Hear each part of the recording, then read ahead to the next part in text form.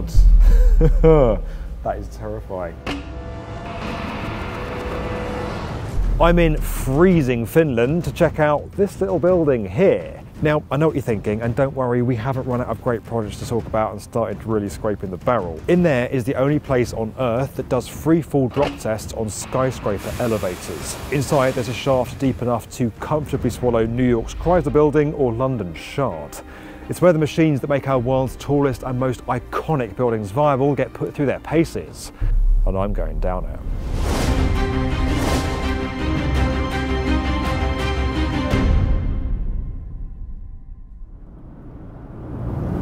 I'm travelling all the way from cold, dark London to even colder, darker Finland to visit this building.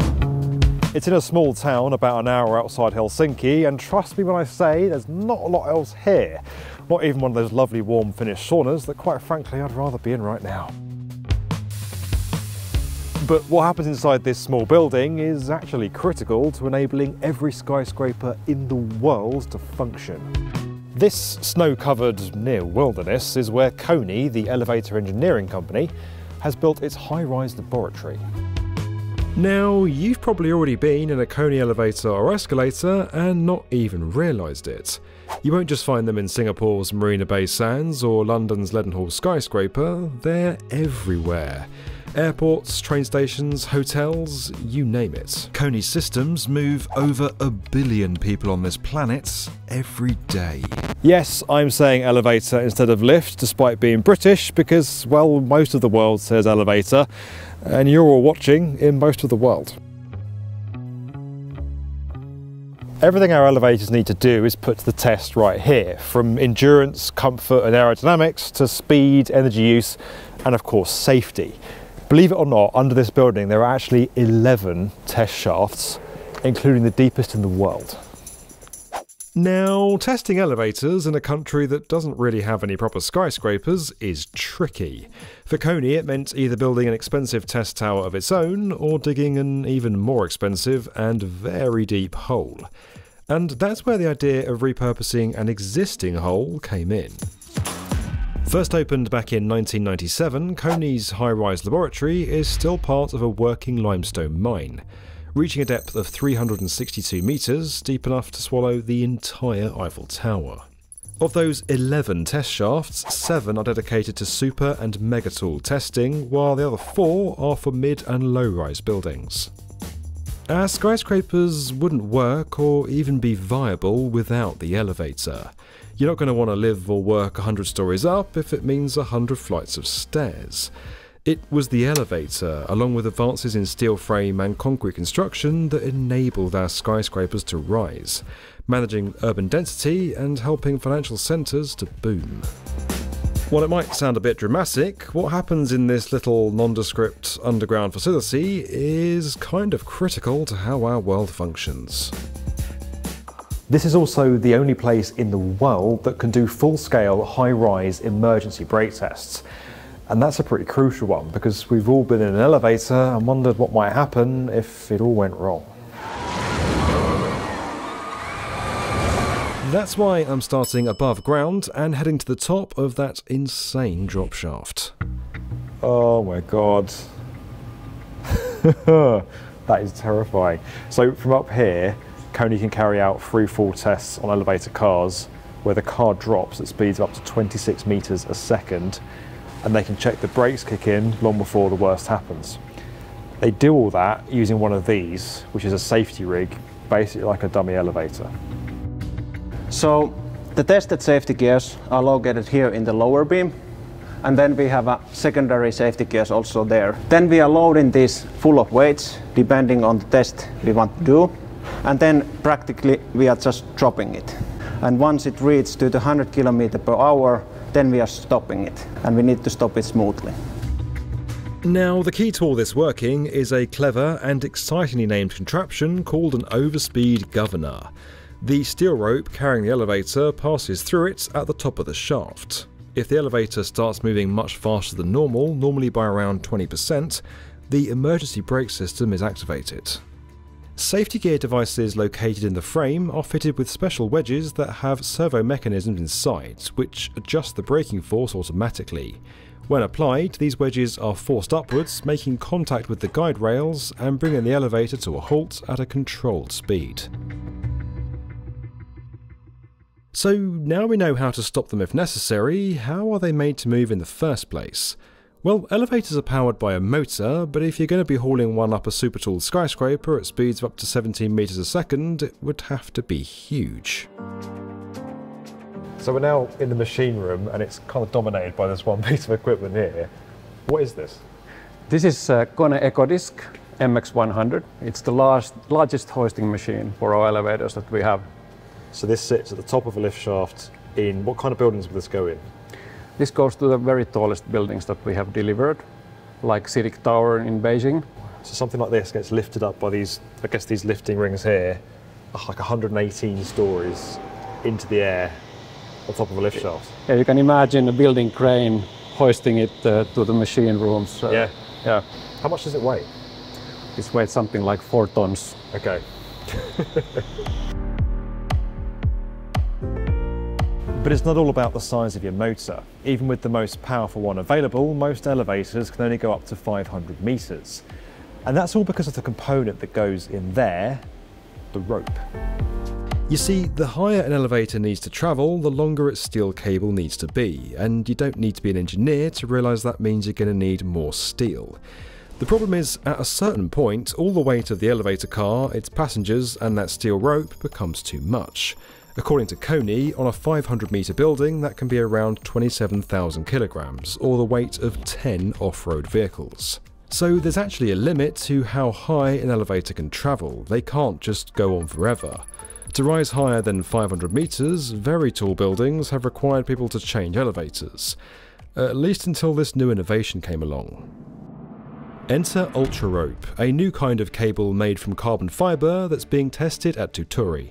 It's 7 times lighter than steel, more durable, and can enable elevators up to 1 kilometre long if we can ever make a building that tall. Yes, we're looking at you, Jeddah Tower. Ultra Rope was actually part tested by a Finnish KONE engineer in his sauna, we kid you not.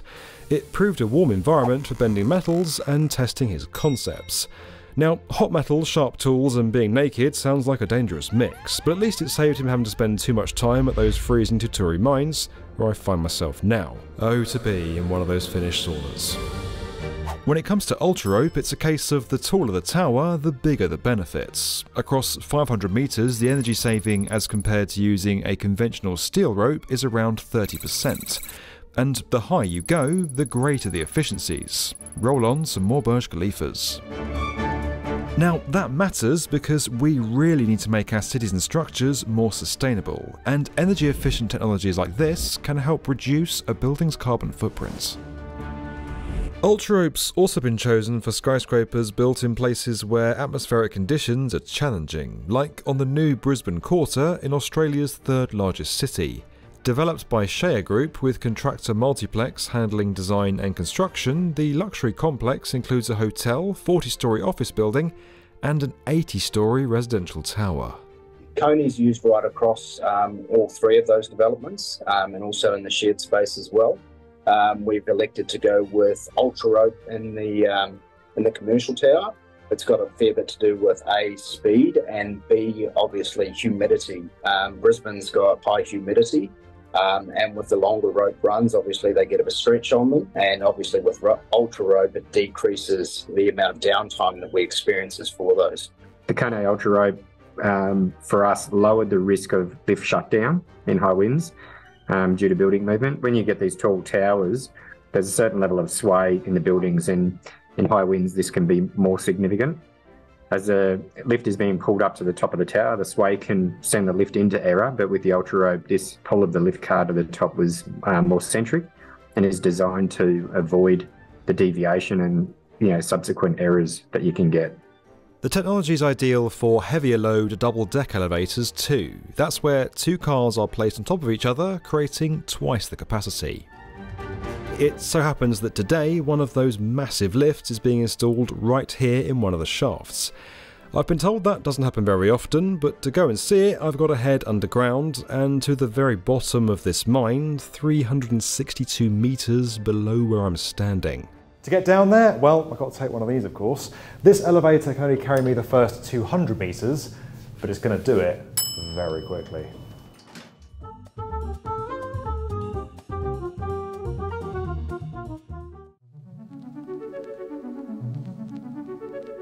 And this is where you come out, in an actual cave.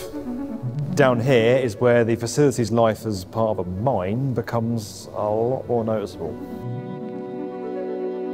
So what I've got to ask, what's involved in turning a limestone mine into a KONE high-spec test facility? What did you have to do? Well, here was actually 200 meters of shaft already available, but then we had to knock the rest more than 100 meters out to build the more than 300 meter tall test facility for us. Your elevators are used in skyscrapers all around the world. Why do places like this matter?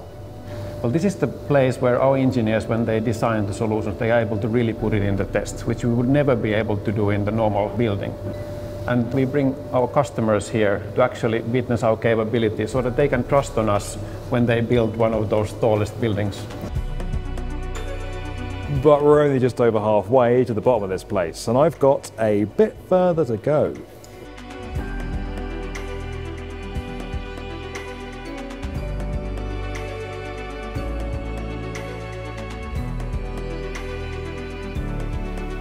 So this is pretty unnerving, but I'm now at the very deepest part of my journey, surrounded by granite rock, 362 meters under Finland. Now, if movies have taught me anything, it's that going to the bottom of an elevator is usually a bad idea.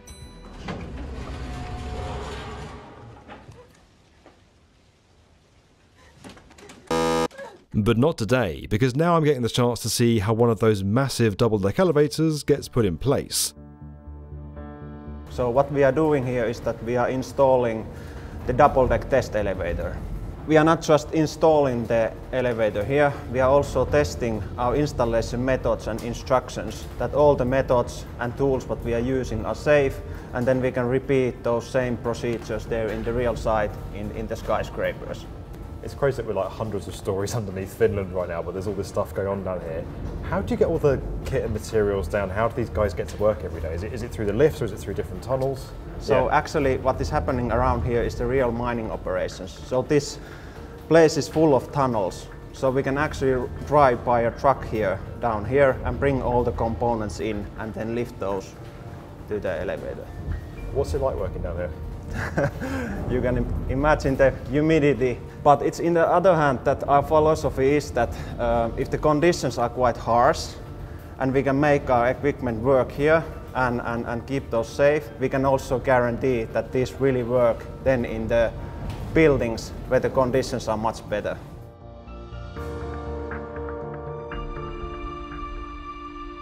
Like so many aspects of our built world around us, elevators are something we all take for granted.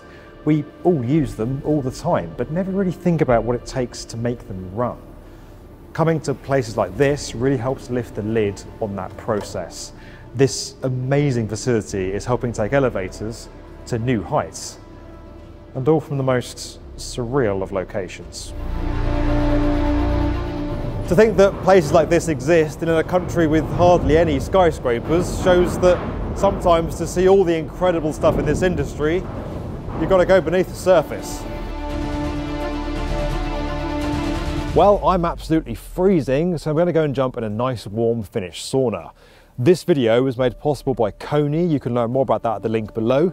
There's also the chance to dive deeper on this and other topics on our channel over on the World's Best Construction Podcast, available right now wherever you get your podcasts, including in freezing cold places like this.